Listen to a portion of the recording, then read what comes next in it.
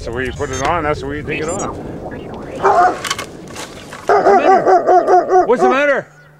Hey, what's the matter? Now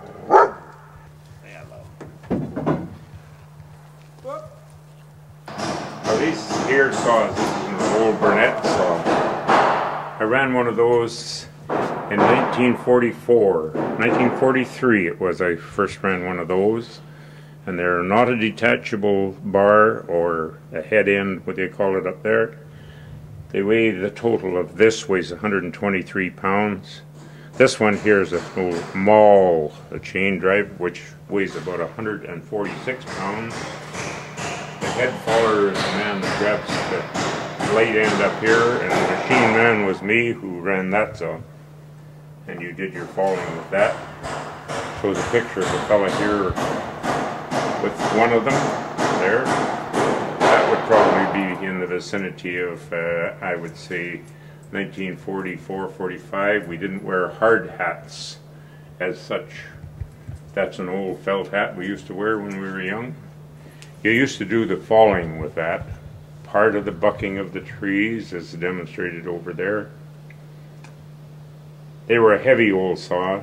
If you got them stuck, you couldn't get them out without taking them completely apart here and there, which was time consuming because it was always contract work. Everything was done in contract. One of these is called a picaroon axe. And you cut your undercut in on two slopes, and then you took that axe and picked it out.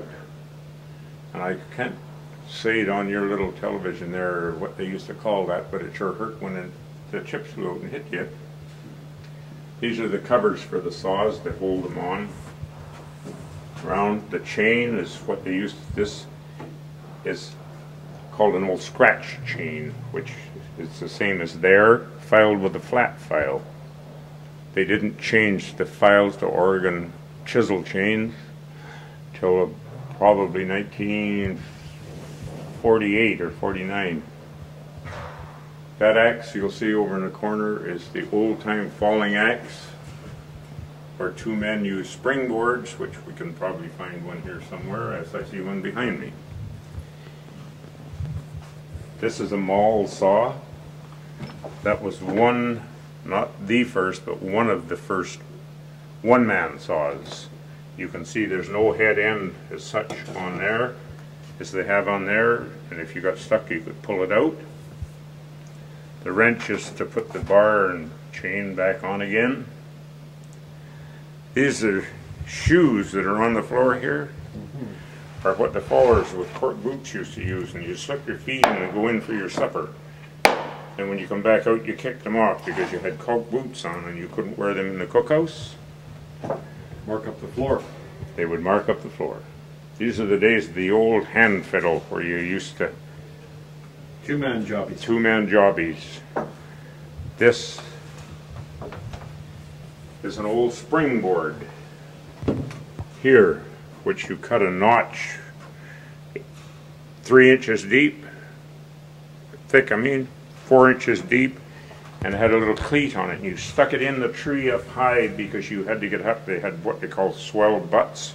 You wanted to get above that to make it easier cutting, so you put those up and then you stood on those and you fell and you kicked them around with your feet so that you could go around the tree to fall. Oh. This is part of the handle that fits on the end down in there. They're all tied in here. These are called falling handles because they're very short. A bucking handle, this part would be long because you use two hands on it. With that there, you usually only use one hand. You had a little oil bottle with coal oil in it. That would packed it in your belt till you got up the tree. You stuck it in the tree, and when you run into pitch with these saws, you would shake the kerosene on it, the coal oil kerosene they call it nowadays, to stop it so that it would slide easier. Water, nothing would work. Just kerosene was the only thing we used to use. And steel wedges and a 9-pound sledge. Both had axes which you chalk with all the time, like those there. The bucking axe was always a broader axe, much broader. Stuck your cork boots right in there.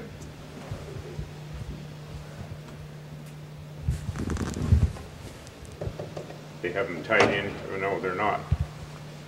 And as such, you would stick them in the tree and then climb up on it, kick it around this way as you were coming around the tree with the little lip, which is quite pronounced there, to stick in the tree. When the tree went, you jumped down and then you kicked it out, put it over your shoulder with the rest of your gear, and you took off. Much like what we're seeing here behind you. That's right.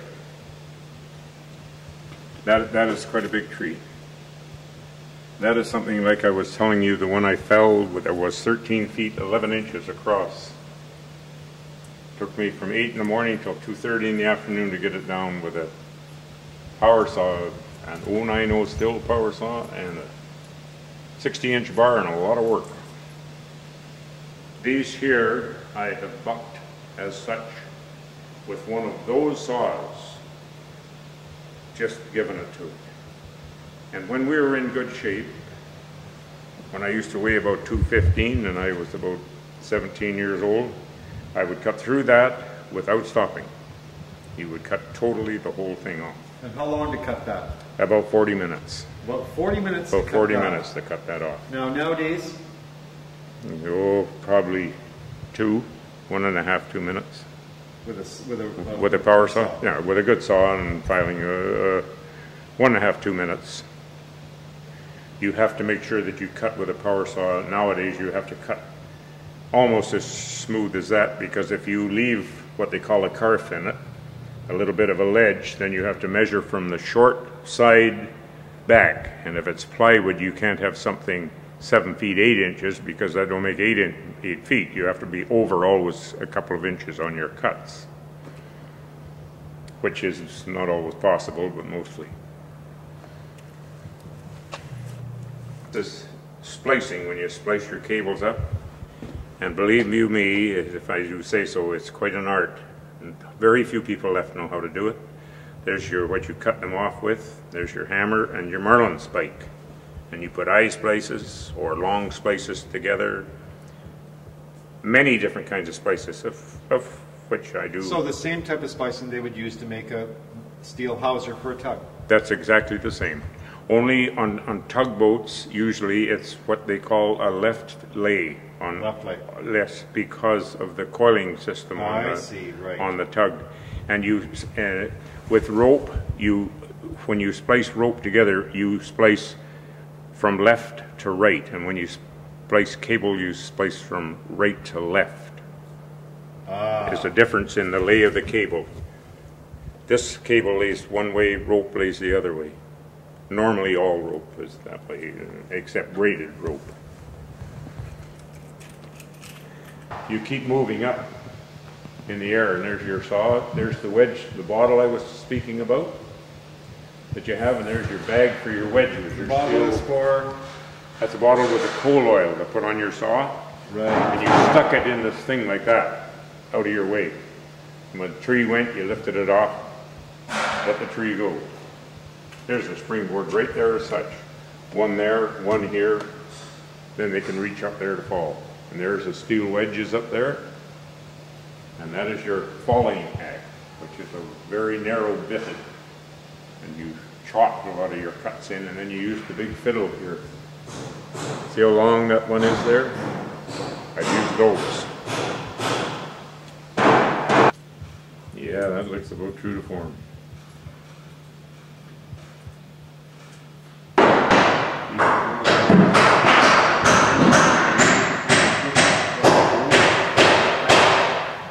Stand there and wind it.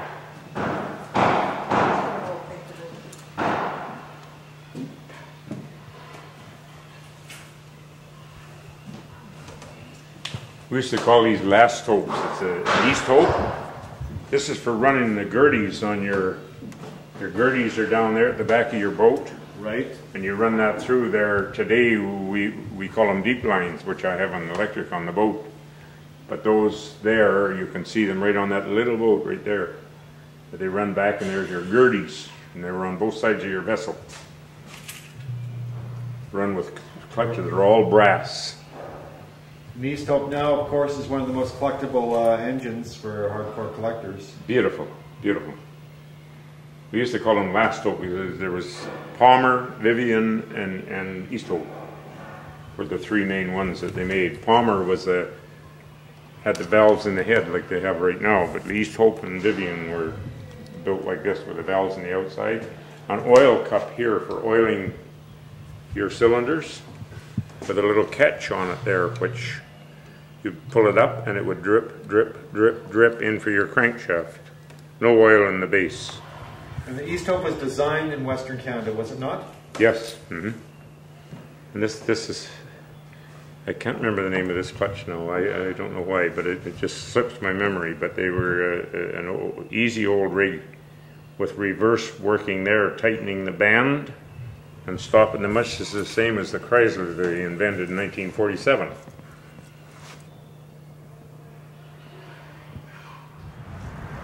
No bicycles, no skateboarding, and no roller skating.